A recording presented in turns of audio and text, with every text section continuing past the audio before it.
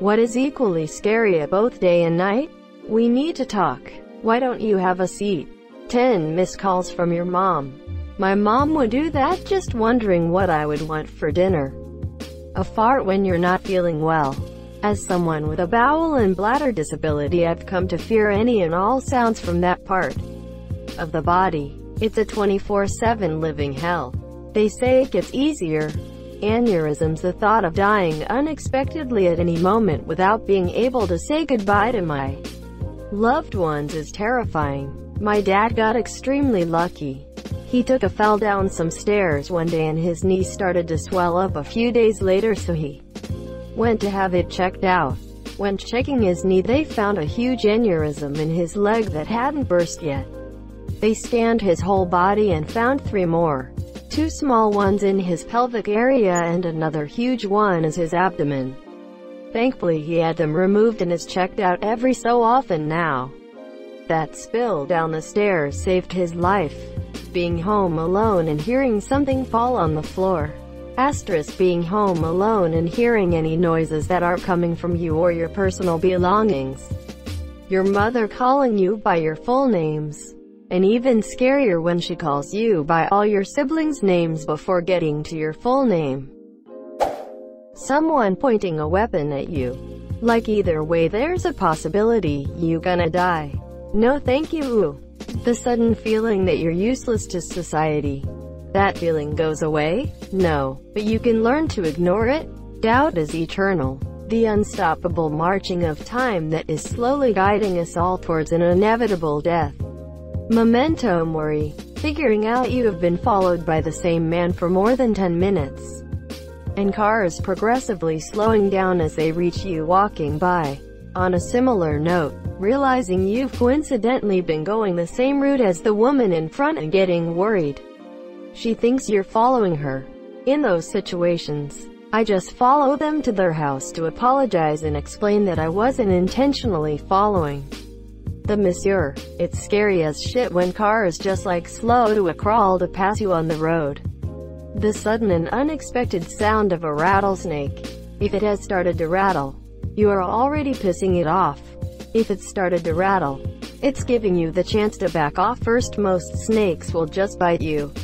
Rattlesnakes are the good guys of the venomous snake world. Wasps are fuck wasps, and the new joy of Asian hornets.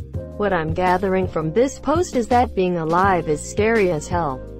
A naked hobo running at you. I would definitely say that would be much scarier at night.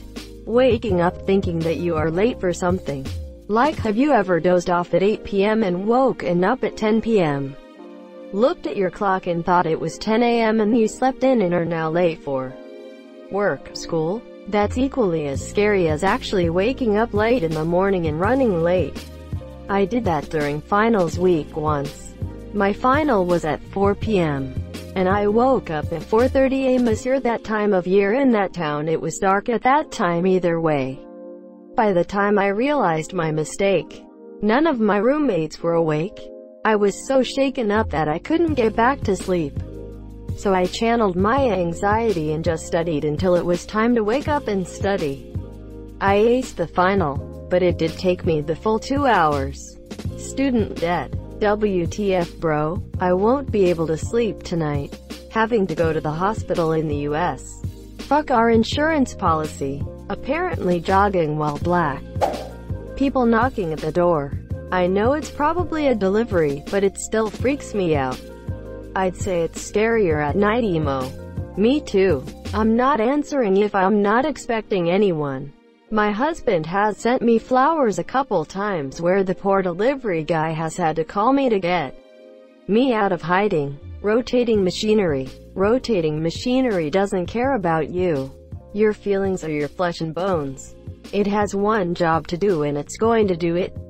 If you don't respect it, it will fuck you up. Children's laughter coming from your basement. When you don't have kids. I may not have kids, but I do have child laborers. And if they are laughing, that means they are not working. Terrifying indeed. For the monsieur, a strange white van driving around giving out free candy. I would say that's slightly more scary at night. The Spanish Inquisition didn't expect that one. No one ever does. Floating alone in the ocean. Shark could attack you anytime. There is a good possibility you'd never see it coming day or night. I don't think the shark attack is what terrifies me there. Firstly, WTF are you doing floating alone in the ocean? Social distancing. Remind the shark that it needs to stay 6 feet away from you. You never hear about sharks with COVID because they are excellent social distancers. My bank account. The closet when the door is slightly open. No scenario where that's not scarier at night. When the sun is setting, casting an ominous orange glow inside your house, and you feel the stillness of everything as the wind stops and the noises of animals and people alike coming to a halt as they take their rest. It is then that the closet door being ajar becomes scary. In the near-liminal atmosphere of the hour, your brain prepares for a creature of unknown features to cross the threshold of that door. Feeling the presence of someone who has entered through the rear when you're home alone. You mean like butt stuff? I think that's what he means, yes. Jokes aside, suffocation has got to be the scariest one. Fire is up there. 37 missed calls from your girlfriend, wife. 36 is the safe limit.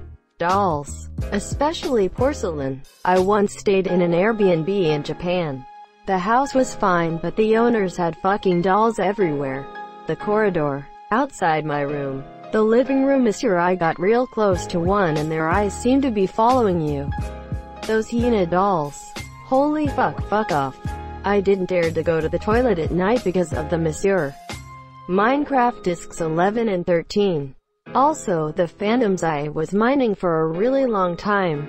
An hour maybe. And didn't sleep. When I got to the surface the sun was already setting and then there was an army of phantoms chasing me. Cancer. The reflection in my mirror. Taxes. Diabetes. If you or a loved one have diabetes, Medicare will blah blah blah. Missing the last step walking down the stairs. The threat of nuclear war is in the hands of senile fucks who've forgotten both empathy and fear of death and are in a dick-waving competition. Fortunately, that's currently been pushed off center stage by a deadly fuck-mothering pandemic. Clowns. The lonely stoner seemingly freeing his mind. He's all alone through the day and night. COVID-19. My own thoughts. Crashing.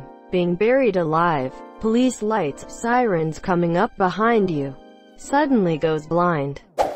My mom walking into my room. Spiders. The inevitable heat death of the universe. Gingivitis. The eldritch horrors I conjure up in my brain space. The mirror.